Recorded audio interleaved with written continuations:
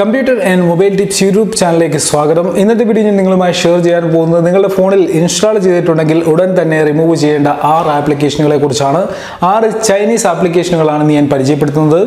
ഈ ആപ്ലിക്കേഷനുകൾ remove ചെയ്തില്ല എന്നുണ്ടെങ്കിൽ ഇന്ന് അല്ലെങ്കിൽ നാളെ ഈ ആപ്ലിക്കേഷനുകൾ നിങ്ങൾക്ക് പണി തരും. അതുകൊണ്ട് ഉടൻ തന്നെ നിങ്ങളുടെ ഫോണിൽ ഞാൻ പറയുന്ന ആപ്ലിക്കേഷനുകളിൽ ഏതെങ്കിലും ഉണ്ടെങ്കിൽ റിമൂവ് ചെയ്യുക. അതിന് പകരമായിട്ട് അതിന്റെ ആൾട്ടർനേറ്റീവ് ആയിട്ടുള്ള ആപ്ലിക്കേഷനുകൾ പ്ലേ സ്റ്റോറിൽ ഉണ്ടെങ്കിൽ അത് ഉപയോഗിക്കുക.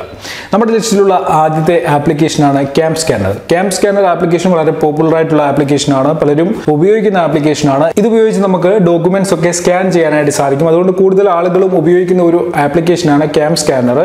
CamScannerന്റെ ആൾട്ടർനേറ്റീവ് ആയിട്ടുള്ള മറ്റ് ആപ്ലിക്കേഷനുകൾ പ്ലേ സ്റ്റോറിൽ ലഭിക്കും. CamScanner ഉപയോഗിക്കുന്നത് കൊണ്ടുള്ള പ്രശ്നമെന്ന് പറഞ്ഞു കഴിഞ്ഞാൽ ഇതേപോലെയുള്ള ആപ്ലിക്കേഷനുകൾ ഇന്ത്യൻ യൂസേഴ്സിന്റെ ഡേറ്റ ചോർത്തിയെടുത്ത് ചൈനീസ് സെർവറിൽ അപ്ലോഡ് ചെയ്യുന്നുണ്ട്. അങ്ങനെയുള്ള ലിസ്റ്റിൽ ഒന്നാം നമ്പറിലുള്ള ആപ്ലിക്കേഷനാണ് CamScanner. അതുകൊണ്ട് പരമാവധി ഈ ആപ്ലിക്കേഷൻ നിങ്ങൾ ഉപയോഗിക്കുന്നുണ്ടെങ്കിൽ ഒഴിവാക്കുക. നമ്മുടെ ലിസ്റ്റിലുള്ള രണ്ടാമത്തെ ആപ്ലിക്കേഷൻ UC ബ്രൗസർ ആണ്.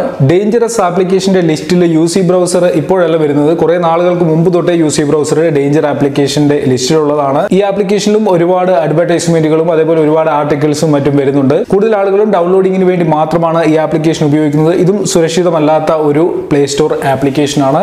മറ്റൊരു ഫേമസ് ആപ്ലിക്കേഷൻ ആണ് Truecaller. ഈ Truecallerും നമ്മുടെ ഫോണിൽ നിന്നും നമ്മുടെ കോൺടാക്ട് അസസ് ചെയ്ത് നമ്മളുടെ കോൺടാക്ട്സ് മൊത്തം Truecallerന്റെ സെർവറിലേക്ക് എടുക്കുന്നുണ്ട്. അതിനുശേഷമാണ് Truecaller പ്രോപ്പറായിട്ട് വർക്ക് ചെയ്യുന്നത്. Truecaller ആപ്ലിക്കേഷനും നമ്മുടെ ഫോണിൽ നിന്നും ഒഴിവാക്കേണ്ട ഒരു ആപ്ലിക്കേഷനാണ്. Truecaller തരുന്ന അതേ ഫീച്ചേഴ്സ് ഒക്കെ ഇപ്പോൾ പുതിയ ആൻഡ്രോയിഡ് ഫോണുകളിൽ ഇൻബിൽഡ് ആയിട്ട് വരുന്നുണ്ട്.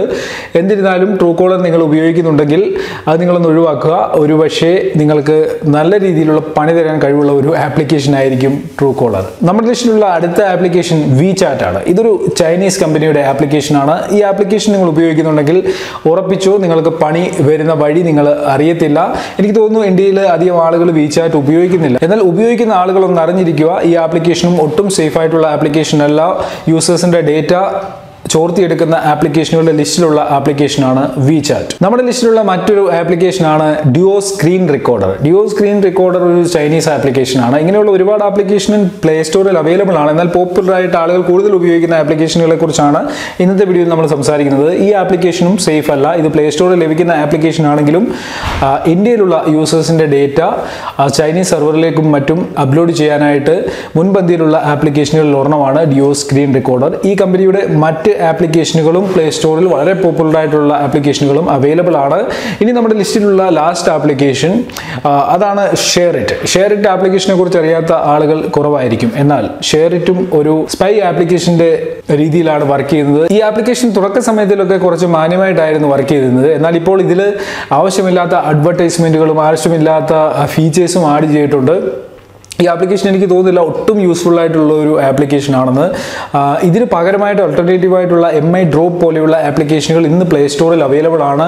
അഡ്വർടൈസ്മെന്റുകൾ ഇല്ലാതെ തന്നെ നിങ്ങൾക്ക് MI ഡ്രോപ്പ് പോലെയുള്ള ആപ്ലിക്കേഷനുകൾ ഉപയോഗിക്കാനായിട്ട് സാധിക്കും. ഡേഞ്ചറസ് ആപ്ലിക്കേഷനുകളുടെ ലിസ്റ്റിൽ നമ്മുടെ ഫോണിൽ ഉപയോഗിക്കാൻ പാടില്ലാത്ത ചില ആപ്ലിക്കേഷനുകൾ ഞാൻ നിങ്ങൾക്ക് പരിചയപ്പെടുത്തി. ഇനിയും ഈ ആപ്ലിക്കേഷൻ നിങ്ങൾ ഉപയോഗിക്കണോ വേണ്ടയോ എന്നുള്ളത് നിങ്ങളുടെ ഇഷ്ടമാണ്.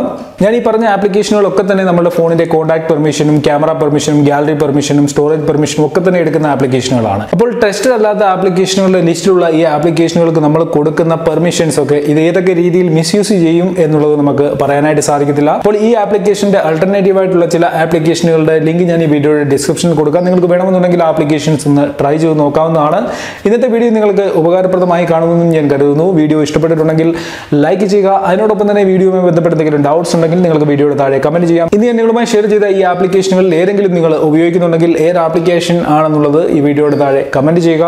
അതിനോടൊപ്പം തന്നെ നിങ്ങളുടെ സുഹൃത്തുക്കൾക്ക് വേണ്ടി മാക്സിമം ഈ വീഡിയോ ഷെയർ ചെയ്യുക. തീർച്ചയായിട്ടും അവർക്കും ഈ വീഡിയോ ഉപകാരപ്രദമാകട്ടെ. ഓക്കെ ഫ്രണ്ട്സ്, ഇന്നത്തെ വീഡിയോയിൽ ഇത്രയേ ഉള്ളൂ. ഇതിലും നല്ല അറിവുകളുമായി നമുക്ക് അടുത്ത വീഡിയോയിൽ കാണാം.